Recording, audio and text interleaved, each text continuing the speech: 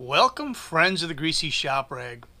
Today we're going to take a look at a Husqvarna 525BX handheld blower. I don't even remember what the customer complaint was on this, but because I'm sniffing a fuel tank, it must not start or must not run right.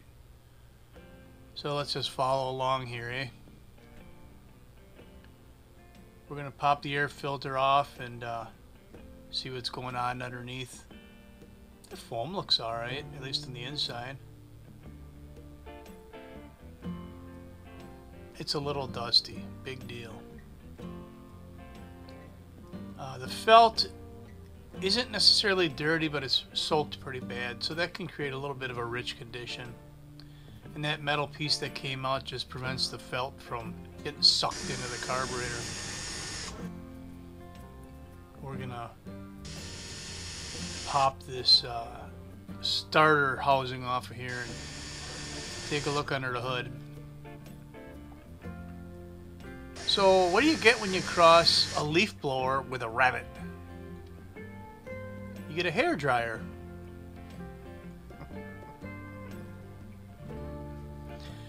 Oh yeah, this was one of his complaints, now I remember. It rattled.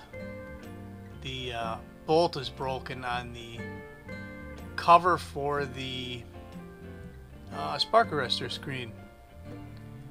So we're gonna have to perform some major monkey business here to get this fixed. First we'll get the muffler popped off.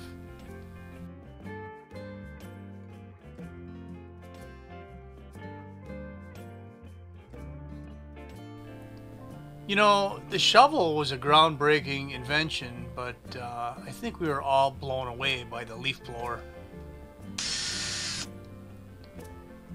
So what do we got? Just a broken bolt. Always try the easiest methods first. It won't back out with a pick. So we're going to center punch it and drill it out.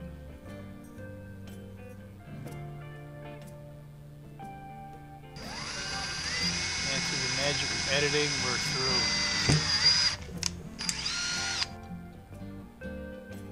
Then we're going to put a easy out in there and see if we can back it out. It's coming out pretty hard. Or is it coming out at all?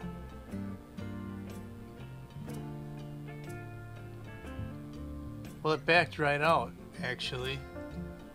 And we were just able to thread a new screw in there. I know I kind of took the excitement out of it, but you know, a lot of times I get called away from the bench and my recording gets all screwed up, so I don't always catch everything. But we got the bolt extracted and a new one in place. It's all good to go. But here's a bit of a problem. Look at when I hit the primer bulb, it doesn't want to return. And that is usually a sign of a restriction, either somewhere between the fuel filter and the micro screen in the carb, usually.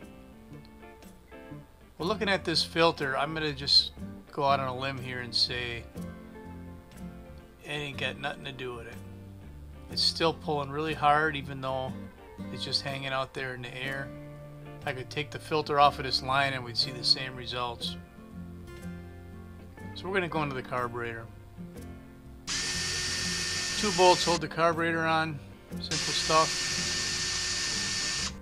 And I say that now, but when I go to put this back together, I'm just got fumbly fingers or something. I don't know.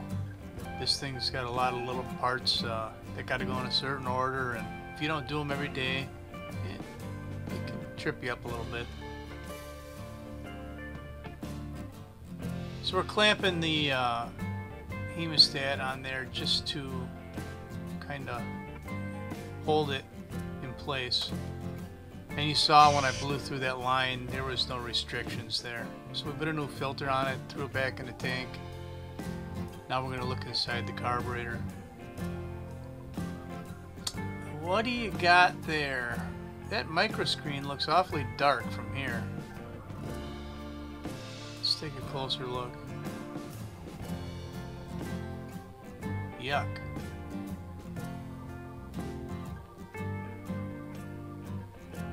Not sure what that black stuff is, but I probably should have replaced the fuel hose. That might just be deteriorated hose. I didn't catch that when I did the repair. I didn't think of it, but I'm thinking about it now. So if this customer brings this back again here with the same complaint, I think maybe I owe him one. We'll cut him a break on the labor.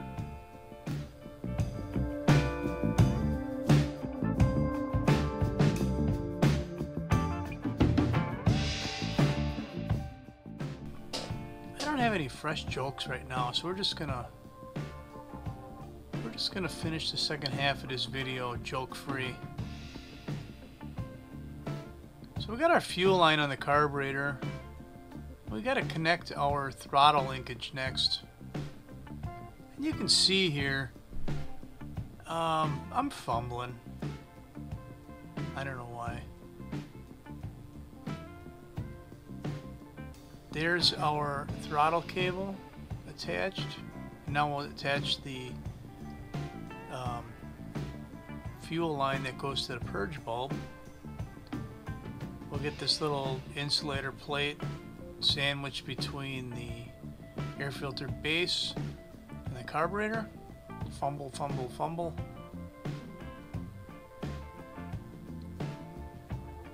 And we'll stick one of them long screws in there.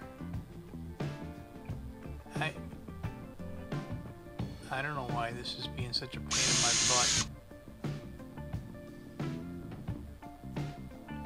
In fact, this is going to look like I just got it.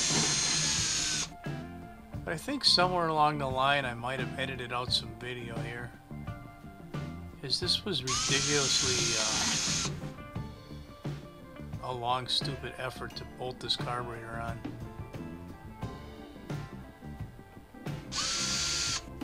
But there it is, it's bolted on. And we're going to finish off by torquing it by hand.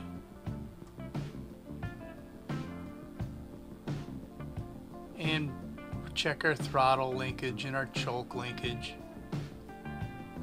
We'll slap some go-go juice in here and see if this thing will run now. Hit the primer bulb. Oh baby, that thing's working the way it's supposed to now.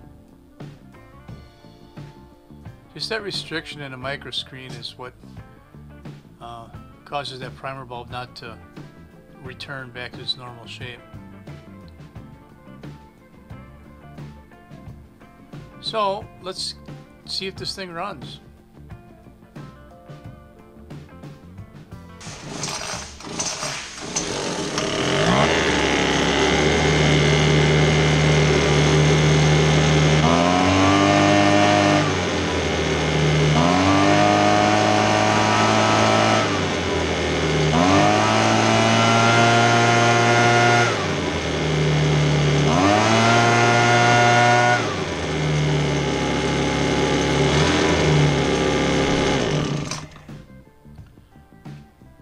Okay, so it runs.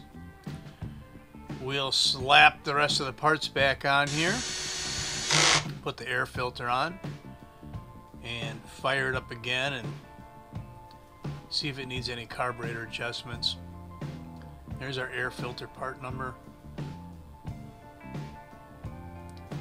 So that's all I'm going to have for you on the 525BX handheld blower. Oh, what do we got? Mufflers, screw replacement, and carb gunk removal. Thanks for watching. Later.